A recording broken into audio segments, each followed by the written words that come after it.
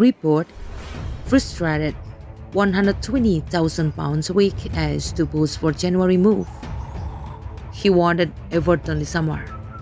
Donny van de Beek will look to leave Manchester United in the January transfer window after Old Trafford chiefs blocked a loan move to Everton this summer, for the Daily Mail.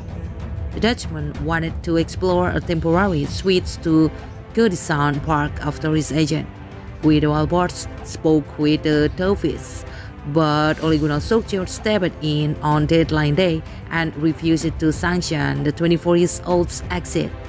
However, Van de Beek has only got a peripheral role since, with a mere 6 minutes of top-flight football. His only start of the campaign so far have also come in the Carabao Cup and Champions League. But Solskjaer hauled him off at halftime in defeat to Young Boys. Solskjaer compounded Van de Beek's misery on Wednesday when the Norwegian left him on the bench against Villarreal.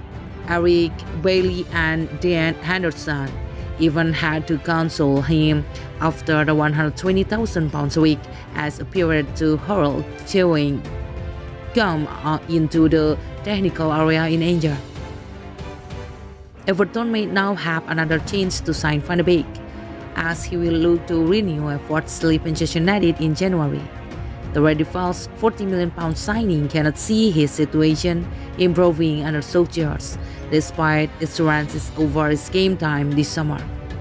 Solskjaer insists his future remains at Old Trafford, but club chiefs may consider selling the 19-cap international. Van de Beek is desperate to regain his place in the Netherlands squad after last featuring in March, while Manchester United want to sign a holding midfielder.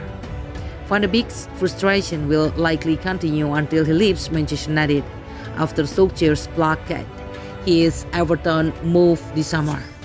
The Norwegian is unlikely to afford any consistent changes to impress and showed on Wednesday where he stands. Solskjaer favored Jesse Lingard and Fred from the bench when Van de Beek appeared to be an option to enter, enraging the Dutchman, who had shown flashes of his talent in the Red Devils' EFL Cup loss to West Ham. Van de Beek got about the pitch from a deep-lying midfield role and produced some nice passes, one in particular lifting the ball through and finding Mason Greenwood for a good chance to score.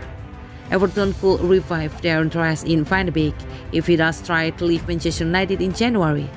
Aljamain Black reported in August they had agreed to the Red Devils' terms for a loan, only for Solskjaer to step in and put an end to Mercer Brand's pursuit.